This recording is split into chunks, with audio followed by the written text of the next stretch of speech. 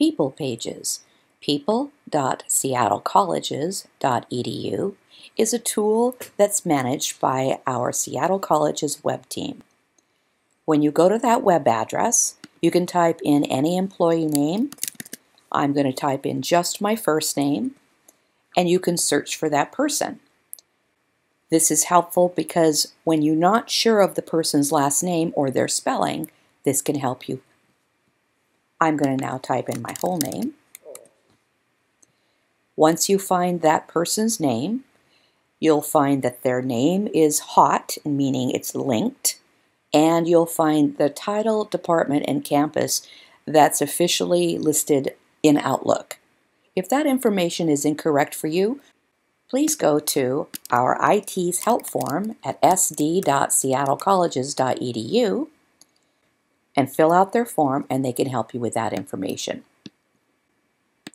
Going back to your page, let's click on the name, and you'll find here, there's my image.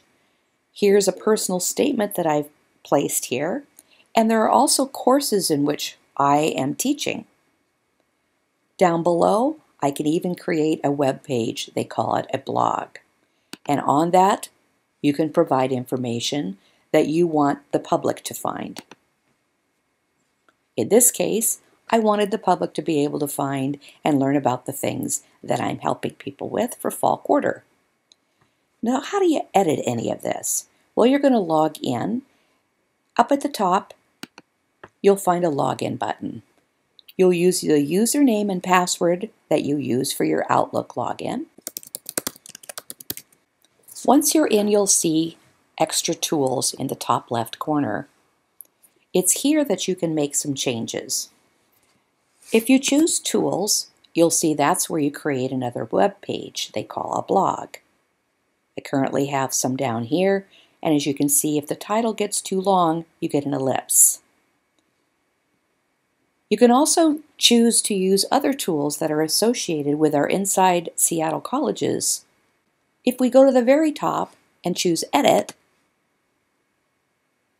you'll find that you can edit some of the information here. They're going to want you to put in your PIN, which I'm blurring for this video.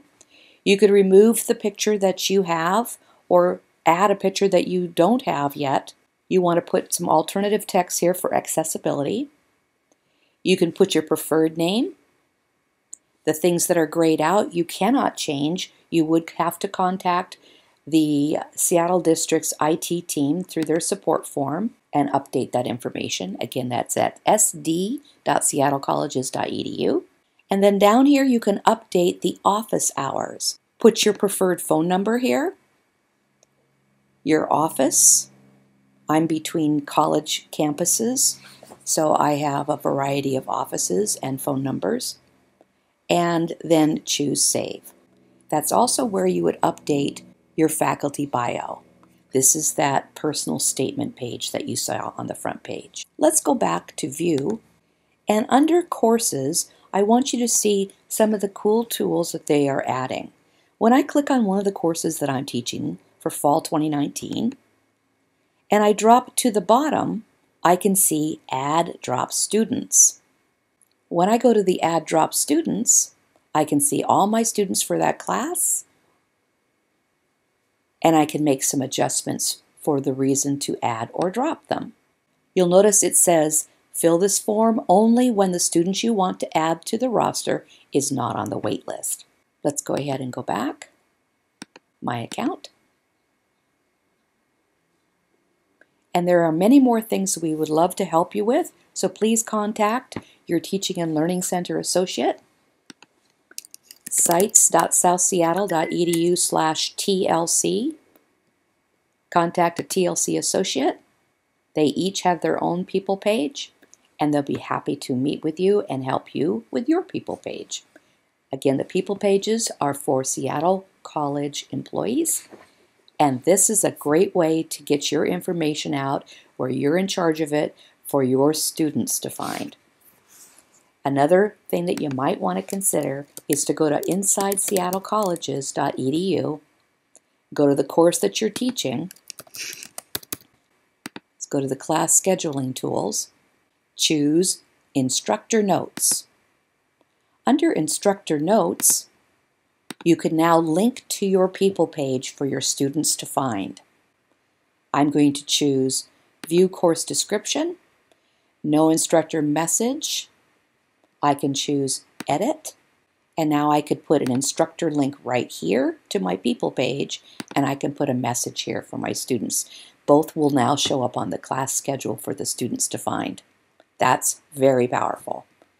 So if I wanted to update this information, I would go back to my People page, copy it, go back to Inside Seattle Colleges.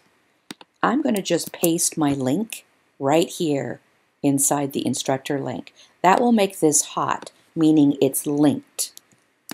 And then I can put a message up, update. Now I'm going to go into the edit for here, do the same thing, and now all of my classes should have that information. Let's check to be sure. It's always a good idea. When I click, so I'm going to type web in here, looking at the online course where I'm teaching, a message from the instructor. Please click on my People page link below.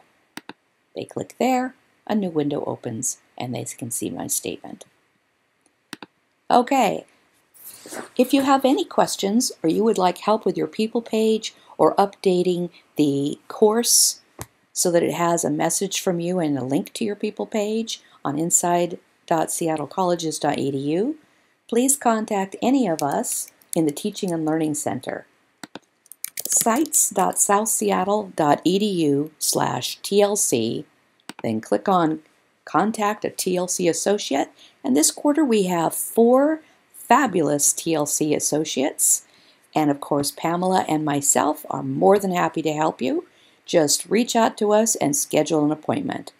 You will also find a schedule that we're putting up for some hours that we're trying to make ourselves available in the TLC. Thanks for watching.